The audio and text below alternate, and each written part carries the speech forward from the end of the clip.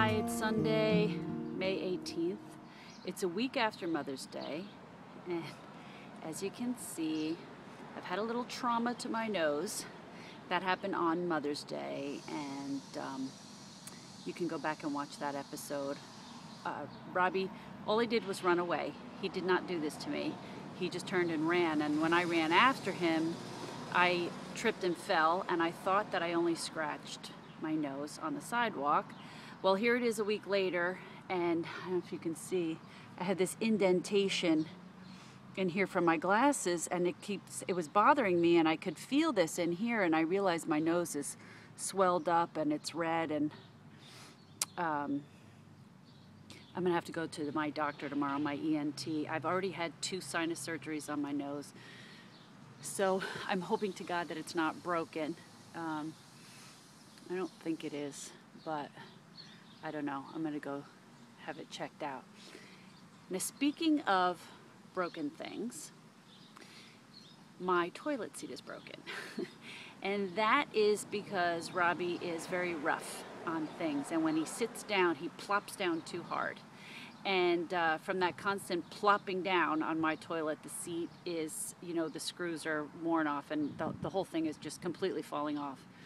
And so for today's visit, we're gonna have to go to Home Depot and go buy a new toilet seat. That is if I can get in touch with Robbie, because my phone isn't working.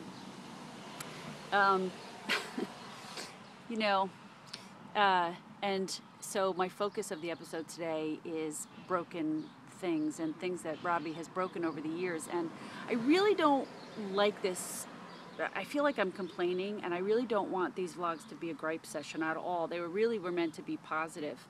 But what happens is I don't like to focus on negative things. I don't like to talk about negative things. I think I'm basically a positive person. I don't know. I try to brush over things and not ever focus on negative, and just always keep moving forward and try to keep positive.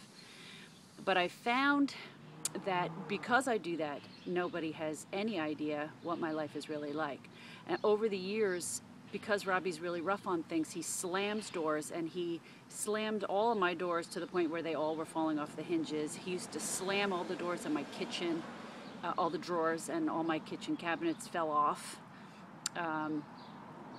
He's, broken VCRs, thrown CDs, broken videotapes. He's broken all kinds of stuff. He's banged holes in the walls. He's broken windows. He's done all these things. And most of the time, it's not even necessarily, well, maybe sometimes when he's angry, he tries to break things. But a lot of times, I don't think he realizes how rough he really is. I don't think he's trying to break the door. He just is obsessive, compulsive about it and wants it shut. And if it doesn't shut right away, he'll keep slamming it several times. I think part of it is his Charcot-Marie-Tooth syndrome. He doesn't really feel things, so he slams things with his hands and stomps things with his foot.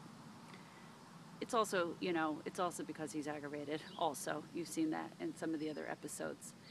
And the only reason that I bring this up is because the only help that I was able to get from the state over the years is for respite care. They always offered me babysitting services and respite care, and I could have money for tutors, but that was it. And I used to tell them, well, I have relatives that babysit. I don't need that.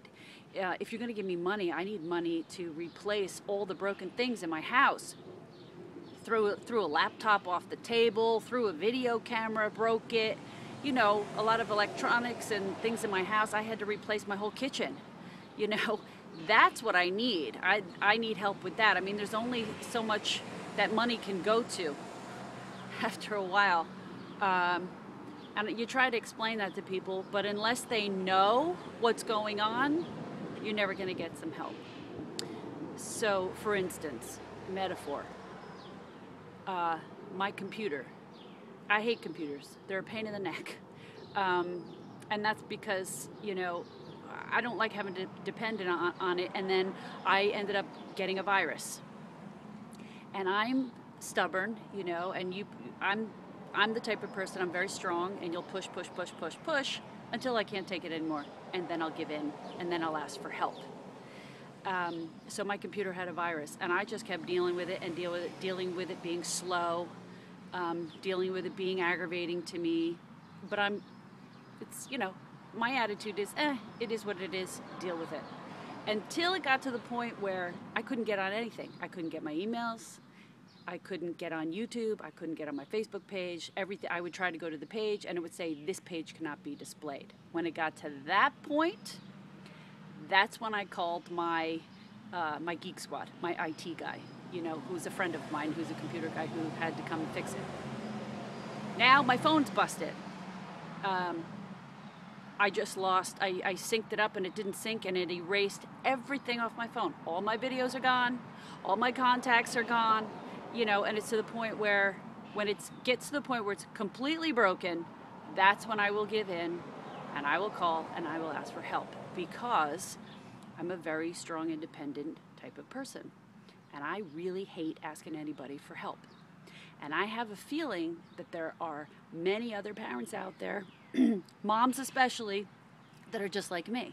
Because we're the ones that feel that we need to be strong for our families. We need to be strong for the husband. We need to be strong for our children. We don't want them to see us cry. We don't want them to worry about us. So we always have to be the strong one, the strong one, the strong one. So I guess my point of today's vlog is to all you parents out there, maybe we need to stop trying to be martyrs, and maybe sometimes we need to ask for help. So tomorrow I'm going to go see, of course, now see, I've let this go over a week to where it's to the point that, you know, I can't wear my glasses today and everything is blurry, that I'm going to give in and go to the doctor and ask for help. And tomorrow I will call my IT guy to come and fix my phone, because today I can't call Robbie's house to tell them that I'd like to come for a visit, because I lost my contacts in my phone. And so of course this is the only place where I had all my contacts were in my iPhone. I didn't write it down like a dummy because I was depending on my phone to have all my contacts, and now I can't call his house. So the best I can do is just spontaneously go over, knock on the door and see if they're home. If they're there, great. They're not going to be happy about a spontaneous visit. And if not, then I don't get to see Robbie today, and I'll have to go shopping for that new toilet seat all by myself. Anyway, it's still a great day anyway. It's gorgeous out here. It's beautiful. It's about 75 degrees and sunny with no humidity, which is very rare here in New Jersey. So I'm gonna keep looking on the bright side and enjoy my day. You can have my heart, though it isn't.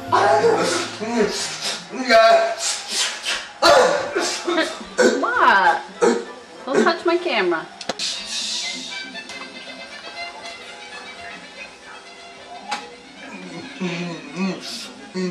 Hi. Hi. Hi, dude. Hi. You lick your thumbs? Shh. Oh, squeeze your thumbs. You like that? Yeah.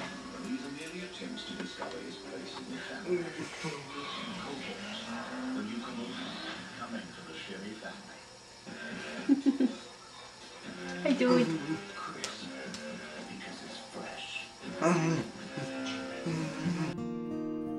It's been used and broken and only comes in blue.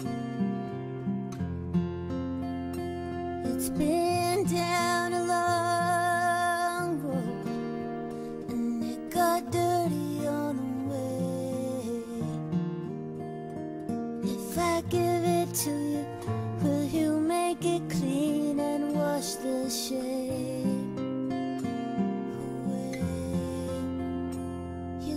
Have my heart if you don't mind broken things. You can have my life if you don't mind these tears. Well, I heard that you make old things new, so I give these pieces all to you. If you want it, you can have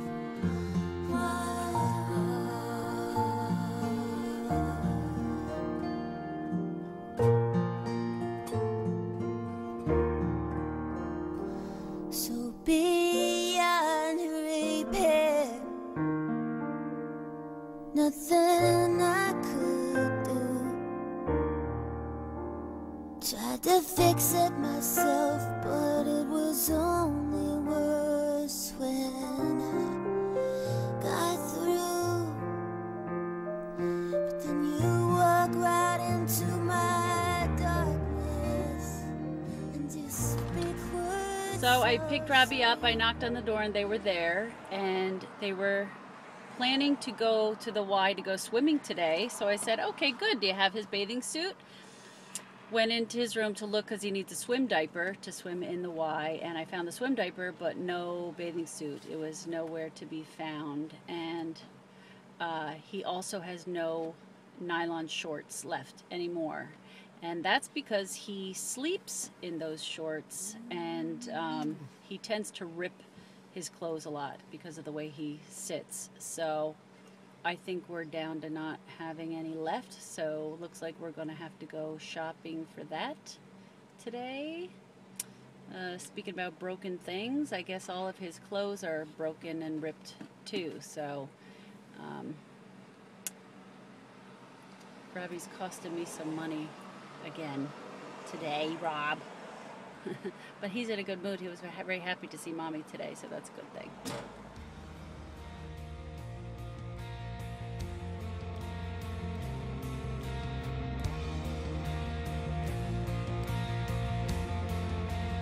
Oh. Do you want a treat? Yes. Here, help. You send help? Good job. That's how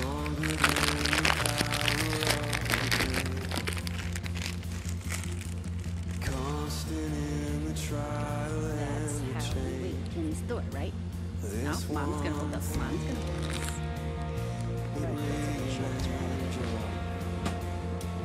Your love never fails, it never gives, it never runs out on me.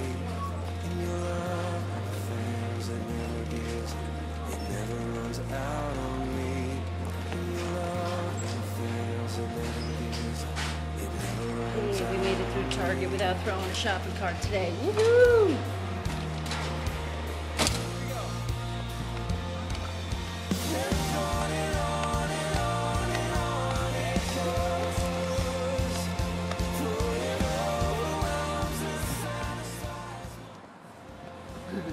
Oh, woohoo! Good thing Mommy parked far enough from the other car. Robbie's banged into other cars before.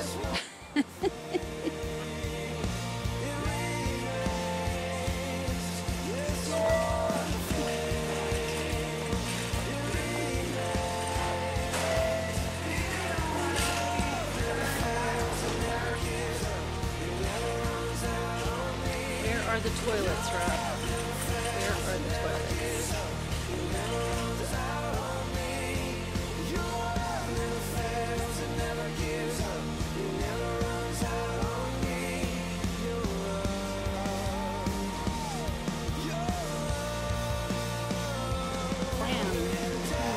Maybe that's what we need. Maybe that's the problem. What are you doing sitting down? This is what he does when he doesn't want to be in the store anymore. He will sit. But he's pretty happy. He's not being grouchy. Here. May I have the following associates and the return service for your return? Kitchen and bath. Okay, can you get up? Ew, ew, ew. Don't eat it off the floor. Ew, ew, ew. Don't eat it off the floor. That's disgusting. Come on, get up. Can you stand up? Uppy up. Come on, get up. Thank you. Here, stand with the cart. Okay? Okay. Okay, now hold on. Let me just get a toilet and then we're gonna go, okay? You know, when we came out of Home Depot, I saw the flower section over there, and I was reminded why I never buy my flowers here. Because years ago, when Robbie was smaller, he disappeared in the Home Depot flower section. I was there with my girls, and Robbie was little, and of course he wandered off and gave Mommy a heart attack, because Home Depots are always on the highway, and yeah, we found him, I think, wandering around the parking lot somewhere. I don't even remember. You know, he could have been gone for 5 minutes, seemed like an eternity. But ever since then, it's just sort of, I just get this bad feeling every time I see the flower department. Now I remember why. But He's a little slower now. He's a little bigger. He's a little easier to see, a little easier to spot, but I still don't trust him. I don't trust you, Rob. You still like to run away. And I think the toilet seat maybe is a perfect metaphor today for all of the crap that I've dealt with. But yet, the no slam reminds me to, you know, take it easy, take it slow. Don't worry about it. Don't complain. It's all good. Right, Rob? All right, let's go home, buddy. Yeah, parking lot party. We're sitting in a parking lot at the Home Depot having our own party, Rob.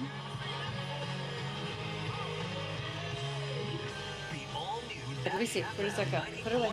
Can you put that away for me, please?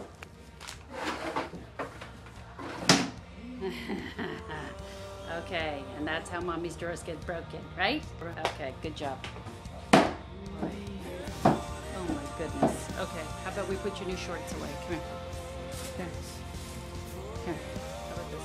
Can you put that away? Where does that go? Can you put that in here, please? No, here, let's do this one. No, this one. No, this one.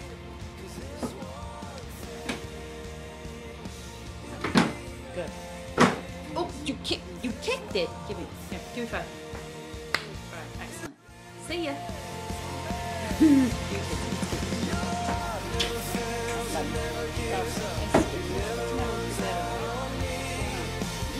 Breaking your bed? Have a seat. Sit down. Let me see. Oh, that bed is dipping in the middle. Yep. Looks like we're breaking the new bed. I keep trying to end this episode, but I took Robbie into the house and we put stuff away, and I let him demonstrate for you how he slams the doors and drawers to show how he breaks things. And when I brought him back out into the living room, I saw the couch is broken. And I know he did that because of the way he plops down when he sits.